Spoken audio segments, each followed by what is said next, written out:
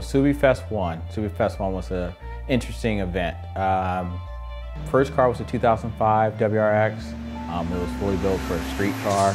Really didn't have any intentions of making it a track car, but we got lured into going out, and against other people's best judgment, we went out anyway. So that car went out on the track, Subi Fest 1. We had a semi-professional driver driving it on street tires, 200 tread wear street tires, but still street tires. We did, I think, one practice session, and then our go session is when the accident happened.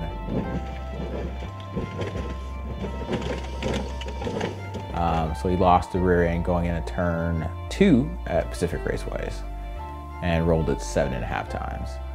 Met the car on the trailer, or on the back of the truck, so it was coming off the track, and my stomach just sunk. It was nothing left. The car looked like someone had wrung it out like a dish rag. I actually didn't go out seeking to build another car right away. This car showed up as a theft recovery from one of the guys on the forums, and I went and looked at it, and it was nothing.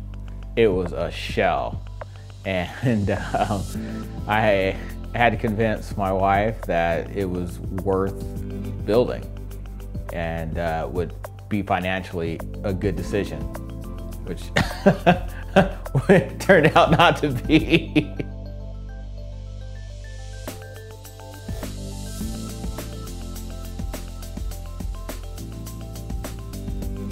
Well, I figured that I had gained enough friends in the Subaru world that I could get the parts that I needed and put one back together. And I knew the cars inside and out, so it wasn't a matter of having technical issues. It was just about getting the parts that we needed. So I was pretty confident that I could build another one really quickly.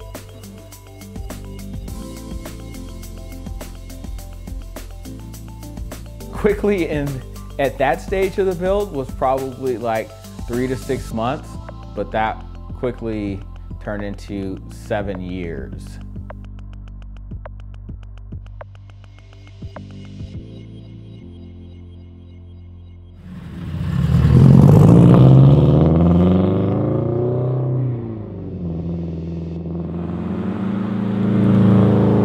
The vision for it really came to just showing what's out there. What are our possibilities? Really, we weren't looking for peak horsepower numbers. We were looking for a motor that could survive, that could actually be a high mileage built motor. Wasn't really what was popular. Popular was big horsepower numbers. Use smart part decisions, use as much OEM parts as possible. On this motor, I used as many OEM things as I could, because we all know that they spent all the money in R&D. They have bigger budgets than anybody else. Why kick some of the best engineered parts to the curb? So this motor makes a very conservative 410 wheel horsepower at 19 pounds. Bigger brakes, we put Brembo 6-piston Gran Turismo calipers on the front with stock brakes on the rear, stock STI Brembos on the rear. Special color, yes, a Fiat yellow actually. So that's one of my favorite colors. We incorporated that into the brakes, into the mirrors, into the decals, and there's some yellow bits all around the car. As the project grew, you know, some of the details, they grew. Now they become machine parts, designed in CAD and cut, and now they're machined, and then they're anodized, and now it's an actual part, you know, a real part. That's what really sets this car apart for me, is I feel like we have a lot of parts that have been designed in CAD specifically for this application. We've got to a point where it was basically no exception of limits. So whatever needed to happen, if it was within reason, within budget, we made it happen. You know, we found the right people that could help direct it and make it happen. So we've got Sparco seats, we've got carpet in it, so it's kind of a blend because, well, I wanted to have a little bit of sound dampening, but the carpet is only in kind of the front part of the cabin. It's got the welded in roll cage, 6-point roll bar in there. The back has all been painted, so there's no back seat. It has a carbon fiber roof, actual real panel that's been bonded on, carbon fiber door panels, so some details along the way.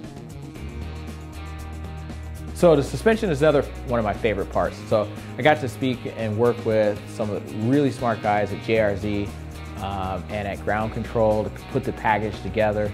They really did a good job helping me out, figuring out what spring rates and what not to run. And then I went to my other resource, so we talked about resources. You know, we went to JC and said, hey, you're running similar suspension, what springs should I use? And, you know, to show what kind of guy he was, I got a package in the mail from him with springs in it. He's like, run these springs. Your car is set up like this, run these springs.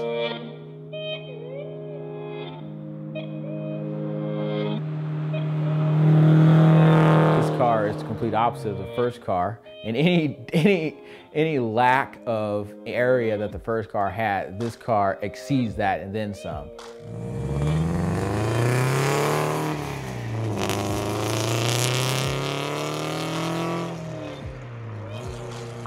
So driving it, yeah, the sound that it makes, it's loud. There's no rubber bushings in the car anymore. Everything is Heim jointed. And so it tracks and it handles and it gives you a lot of feedback. So it's constantly telling you something. With the 4-inch exhaust, it's just all kinds of just wind noises, exhaust noises, fuel pump noises. You know, you can actually hear the fuel return because it's mounted to the firewall. You hear everything, you know, because everything is solid mounted. When fans come on, you hear them. It's just this invigorating sound driving this. So that's why I said it's just like a motorcycle. The car may be around you, but you are very much a part of the experience. And so it's an awesome feeling. No, I'm not disclosing the budget. You guys ready?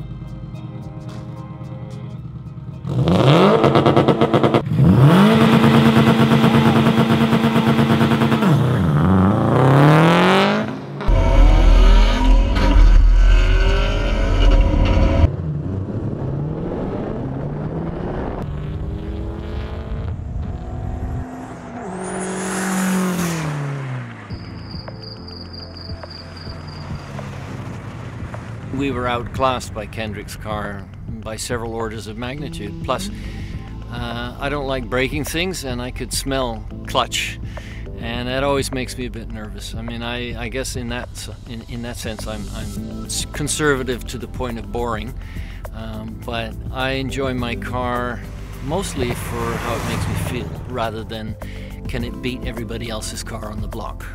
The car was a little slower in the drag race than I had anticipated it would be, but all in all, the car handled about like I thought. Tried to catch me on the slalom a little bit, but that was probably just old tires. What do you think we should do next? I think next you should go and rally the hell out of it.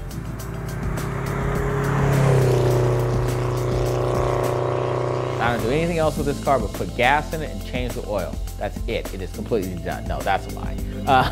There's still some fine details that I'm trying to work out. So just some finishing touches to it, just to make sure that it's capped off exactly how I want it to be.